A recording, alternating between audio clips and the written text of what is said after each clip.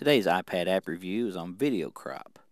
Video Crop is an app for the iPad or iPhone that can be found in the App Store, and it's free. I would pay $10 for this app if they charged it. This app is worth its weight in gold. I use this quite often in my videos, and what you can do is take your raw footage, trim it down to zoom in on the areas that you want to draw attention to in your videos without losing the ratios and the crisp and clearness.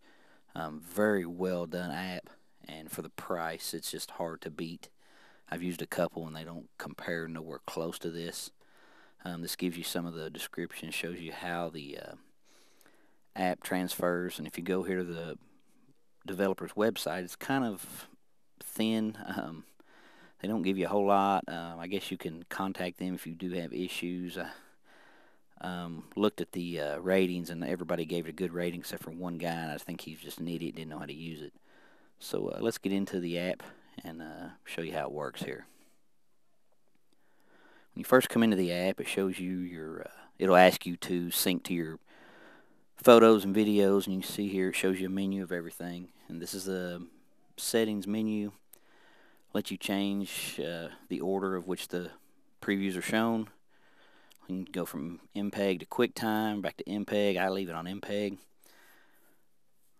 Always keep it on the highest quality so you don't lose any of your data. And it's just a really good, easy app to use. Also has a built-in camera that you can do your own recording, record your own video right in the app itself and use it. I don't normally do that. I use Filmic Pro to do my recording. And if you see here, I've got a long clip that shows my daughter running in the snow, and I have a lot of extra footage there. I don't really want to be seen. I like to get in a little better, a little closer view to her. If you go into the settings, it shows custom 16:9, 3:2, 4:3s, and so on.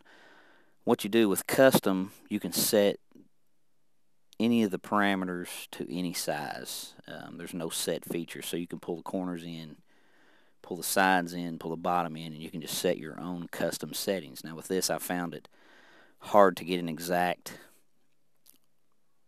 cropping ratio, a little difficult, especially for the stuff I do on the iPad.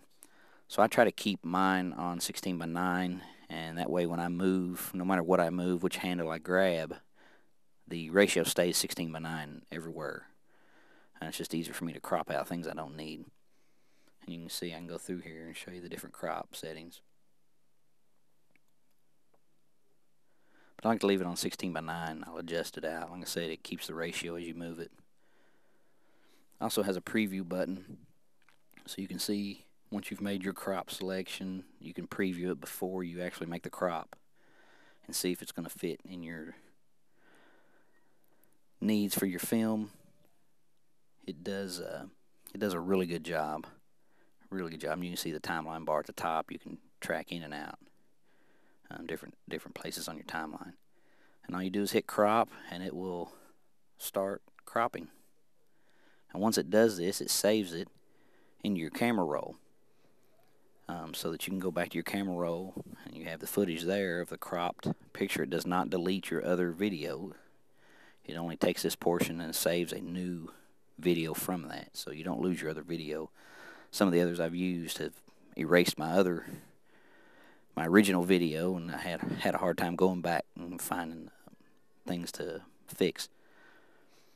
But this is a really, really good app. I love it. Like I said, it'll show you here, and it saves it to my camera roll to the newest. And there's my video. I'll hit play, and I'll show you it just maintains all the data, just really crisp and clear.